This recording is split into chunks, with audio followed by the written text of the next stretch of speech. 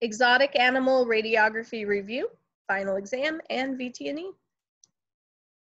So radiographs of our exotic species, these are typically going to be done tabletop positioning if you have the option between the tabletop and the bucky tray. Our animals are usually pretty small. High-speed film, if we are using film, and usually 1/60th of a second is recommended, so very fast radiographs are done here. Anticipated movement. These guys move faster than we ever expect. Radiolucent tubes can be done. Many of our avian views are just a single lateral or a whole body.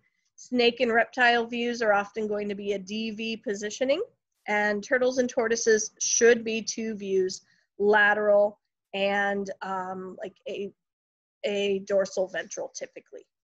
Means of restraint, we're going to commonly do chemical restraint, better living through pharmacology. Use drugs when the animal will tolerate it to keep them safe. And then manual restraint using our gloves, our hands.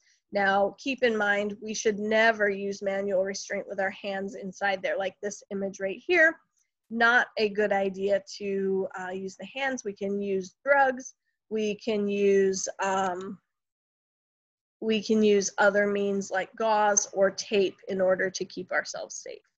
And then physical restraint using tape or sandbags is of course most ideal. At the very least, collimate, collimate, collimate. These hands do not need to be here in these images. We're going to take a better image by using some brief sedation. And it takes away some of the stress on that animal as well.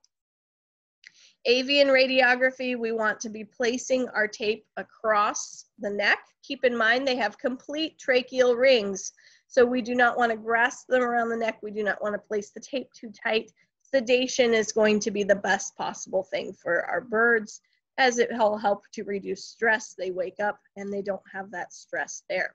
So across the head, across the wings, and across the feet is our best locations for the tape. And again, using sedation will be best. We could also do a lateral where we have one wing going forward, one wing going back, and then the legs in scissor or running position. All right, good luck. And here is an image. One is an alligator foot on the right and the lucky rabbit's foot on the left. Whichever one you choose for good luck, hopefully you have a good VT&E or final exam.